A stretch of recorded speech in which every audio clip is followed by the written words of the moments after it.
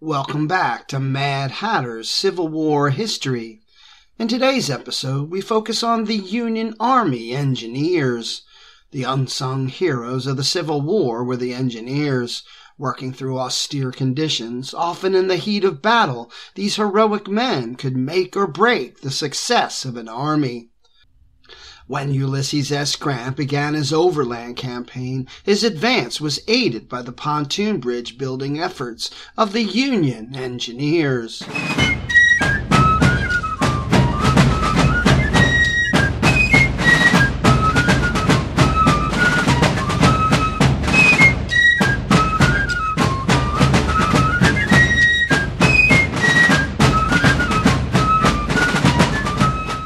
The Union Army's ambitious Overland Campaign began on May 4, 1864.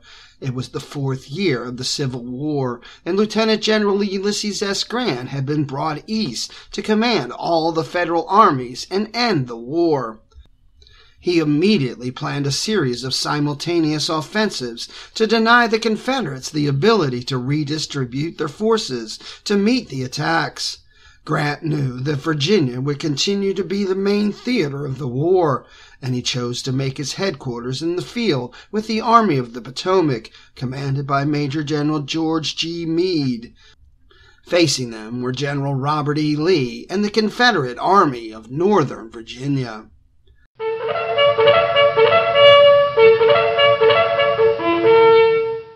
The campaign did not begin well for the Union, with the Army of the Potomac suffering heavy casualties as it fought its way south from the area around Fredericksburg toward Richmond. Grant sidestepped Lee's army repeatedly, and both armies came to rest at Cold Harbor, 8 miles east of the Confederate capital. After the failure of the Federal frontal assaults on the morning of June 3rd, a stalemate ensued as the opposing armies dug in extensively. The armies would remain in place under hot, fetid conditions for the next 9 days.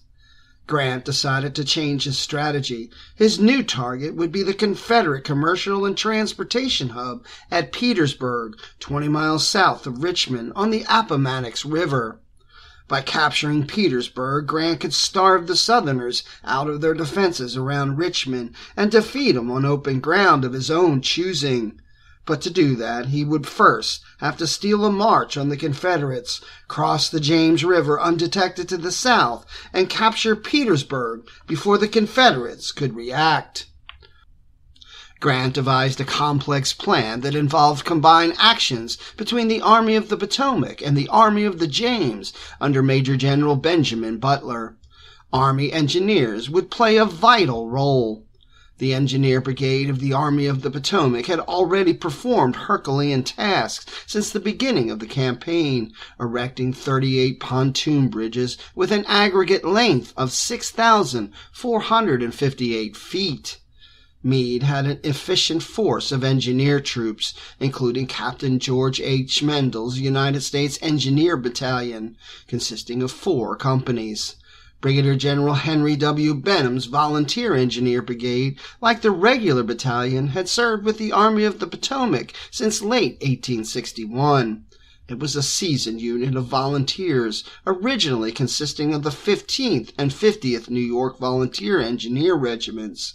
Soon after Chancellorsville, in May of 1863, most of the 15th New York mustered out of service after their 2-year enlistments expired.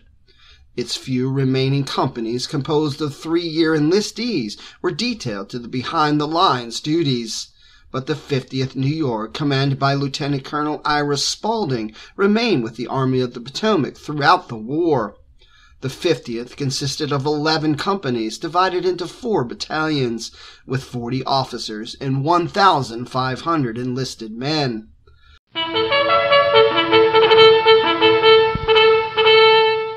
During the Overland Campaign, the battalions were parceled out to support the different corps of Meade's army. Benham and most of the 15th were at the engineering depot in Washington at the beginning of the campaign. He transferred the 15th and his headquarters to Fortress Monroe when it became the forward engineer base for Grant's operations.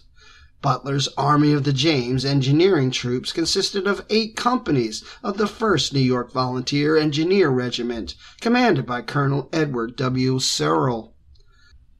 On the afternoon of June 6, Grant dispatched 2 of his aides, Lieutenant Colonels Cyrus Comstock and Horace Porter, to confer with Butler and apprise him of the impending operation.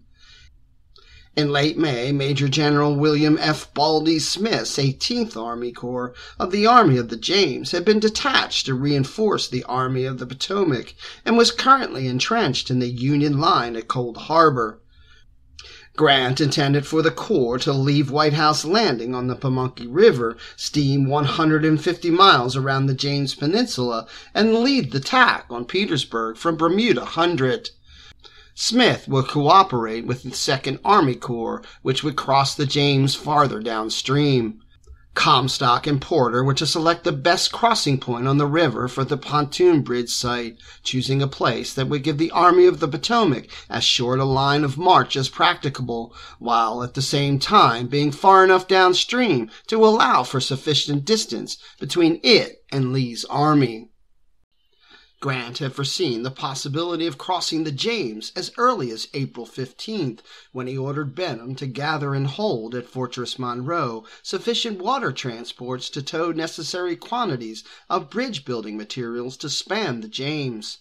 At 9 a.m. on June 13th, Union forces would begin to disengage from the defenses at Cold Harbor.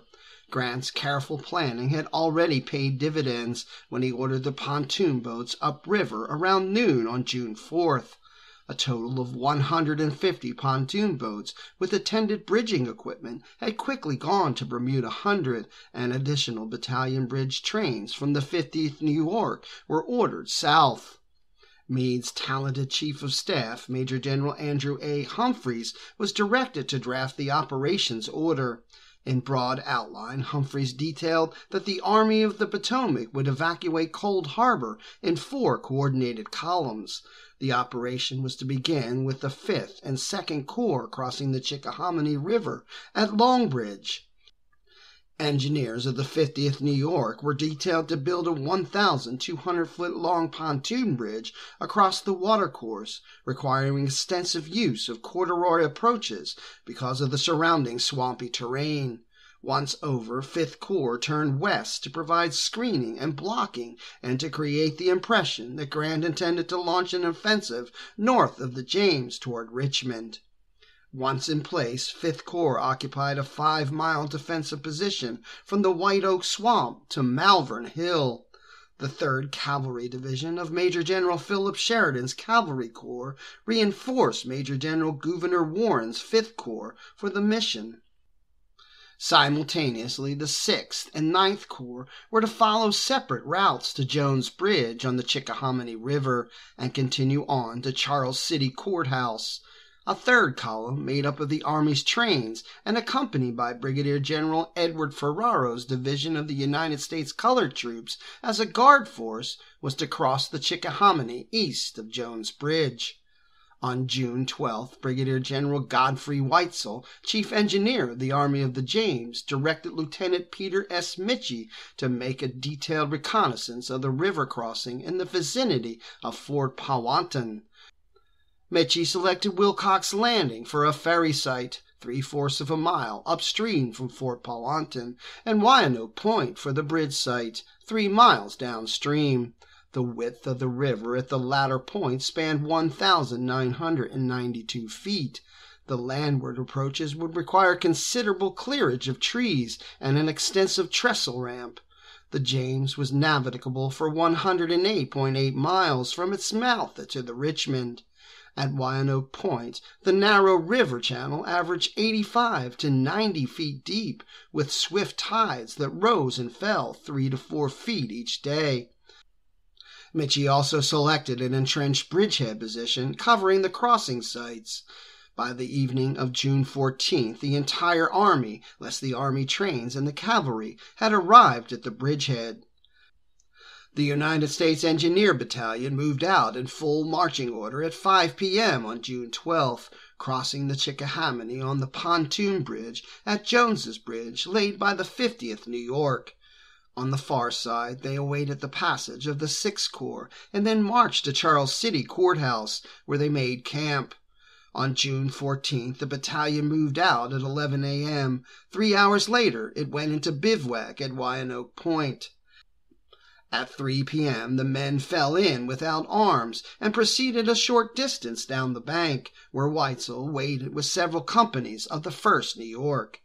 The area was a scene of confusion. Nothing had been done toward the erection of the bridge. The pontoon material had been transported to Bermuda Hundred in early June, and then inexplicably moved back to Fortress Monroe on June 12th. It would take another 24 hours to reposition all of the equipment at Wyandotte Point. Not to be delayed further, the detachment of 200 engineers sprang into the slimy, muddy, neck-deep water and succeeded in building in 1 hour an abutment of trestle work some 150 feet long through the soft marshes, arguably the hardest part of the entire project. The battalion then went to work on the opposite shore, with volunteers taking up the work at Wyandotte Point. Benham arrived around noon from Fortress Monroe with portions of the 15th New York and a number of vessels with bridge materials in tow. He was soon joined by an additional detachment of 220 men and a bridge train of the 50th New York. Major James C. Duane, chief engineer of the Army of the Potomac, turned over the completion of the bridge to Benham. As fast as materials could be unloaded from the vessel, they were made into rafts of 6 pontoon boats and rowed into position. The bridge was built simultaneously from both shores by successive rafts. Most of the 3 infantry corps began ferrying across the James at Wilcox Landing on the morning of June 14th. Major Wesley Brainerd and his battalion of the 50th New York, Companies B, F, and G, had already arrived to repair the wharves. Later that evening he was ordered across the river to Windmill Point to construct an additional wharf for the use of the follow-on troops. Federal officers had gathered a varied flotilla of steamers and ferries to carry the huge army. The 41st Pennsylvania Volunteer Infantry Regiment of the 2nd Corps crossed the Wilcox Landing on the Thomas Powell, a steamer that normally cruised the less troubled waters of the Hudson River. The ferrying operation required 62 hours to convey the infantry across. The same troops might have marched over the bridge in less than 1/4 of that time. About noon, steamers carrying the 18th Corps began to pass Windmill Point en route to rejoin the Army of the James. Smith, commanding the corps, was aboard the leading steamer. The troops marched overland, and those moved by water met simultaneously at the James River.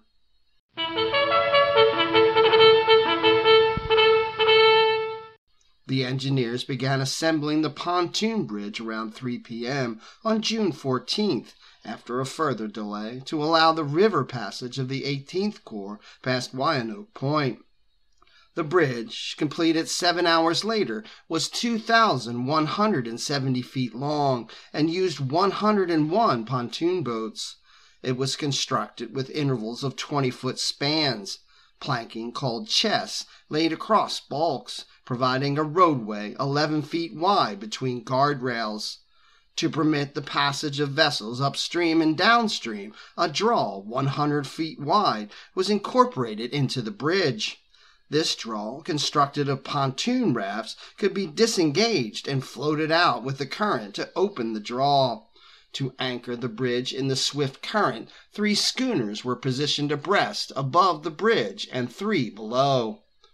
At the time of the crossing, Grant estimated the combined strength of the armies of the Potomac and the James at 115,000 men, even though half of the artillery was sent back to Washington. Although Meade ordered 9th Corps to begin crossing immediately, the first troops did not cross the bridge until 6 a.m. on June 15th, even though the bridge was fully operational at 1 a.m. Except for 5 hours on June 15th, from 6 a.m. that day until 9:30 a.m. on June 17th, the bridge was in constant use, a total of 46 hours. Personnel, animals, and vehicles crossed without incident. The crossing greatly lifted the morale and spirits of the men who had left the horrid trenches at Cold Harbor and made the hot, dusty march from Chickahominy. Lieutenant Colonel Theodore Lyman of Meade's staff asserted, to appreciate such a sight you must pass 5 weeks in an almost unbroken wilderness, with no sights but weary, dusty troops, endless wagon trains, convoys of poor wounded men, and hot, uncomfortable camps. Here was a noble river. As the 7th Rhode Island Volunteer Infantry Regiment reached the James, its brigade band serenaded them with "Ain't I Glad to Get Out of the Wilderness," which dramatically summed up the feelings of the entire army. With all the troops safely across the river, the bridge was disassembled on June 17th, and its components towed upriver to Bermuda Hundred and City Point. It still holds the world record as the longest temporary military bridge in modern history. It's your history. Learn it, know it, love it. Like and follow so you don't miss any of the exciting episodes from Mad Hatter's Civil War history.